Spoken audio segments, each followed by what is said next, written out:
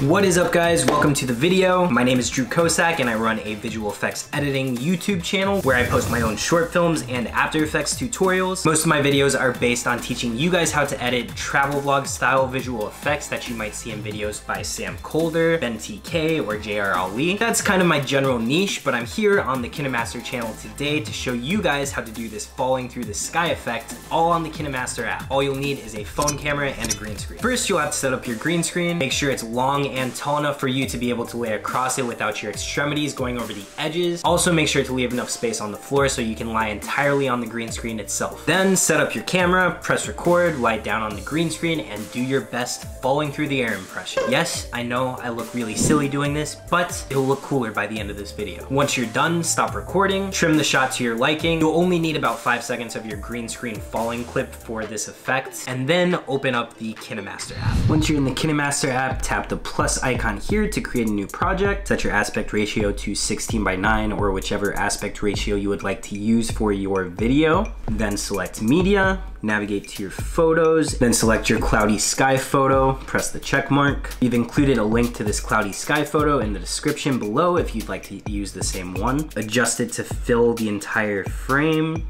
press the check mark.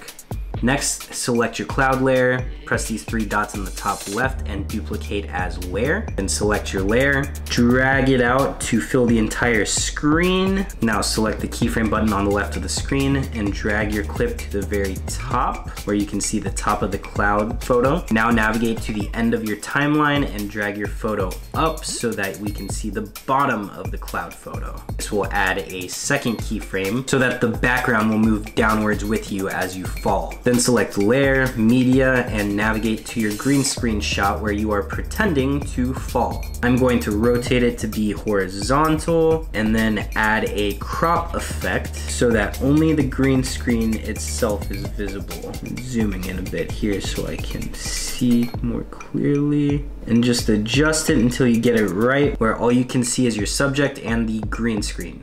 So now drag your green screen back on the timeline, size it the way you would like. I'm gonna make it a little smaller, and then I'm gonna angle it down a little bit so I'm kind of falling head first. Then you want to add a Chroma Key, select enable, and then adjust these sliders until everything comes out clean. You just gotta play around with this until you get the right balance. Shorten your clip so it's the same length as your cloud shot. Now add a keyframe at the beginning of your clip by dragging your subject up to the top of the frame. Then I'm going to drag myself to the bottom of the frame so I fall through the entire clip. Now it looks like a silly falling animation, but we're going to add some additional effects here to make it look more realistic. Go back to your sky layer, select overall animation, and select floating. This makes the camera shake to intensify the effect. Now add the same animation to your green screen clip.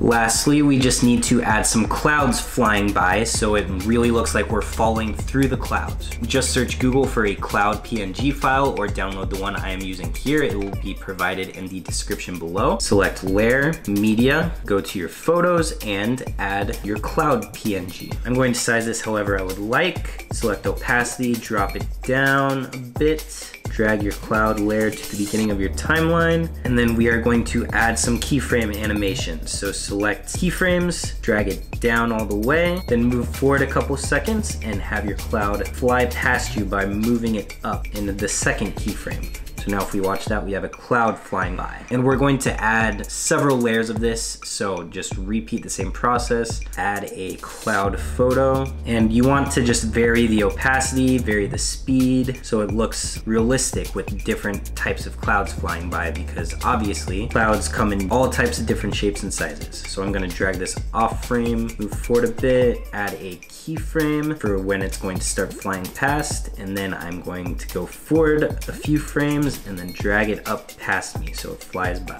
Now we have 2 clouds flying by, and we're gonna have to do this as many times as you need to create this effect. So just keep repeating the process.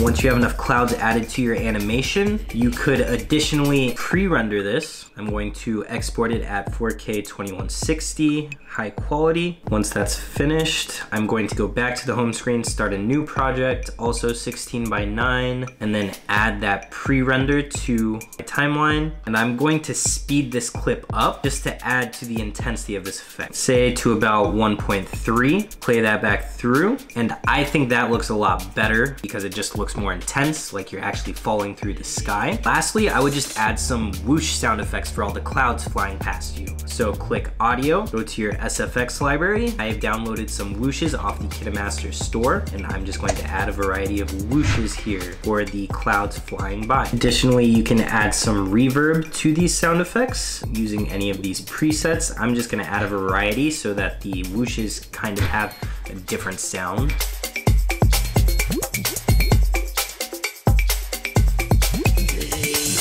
Once you're done adding in all your different clouds and sound effects, play back the clip and the effect is complete.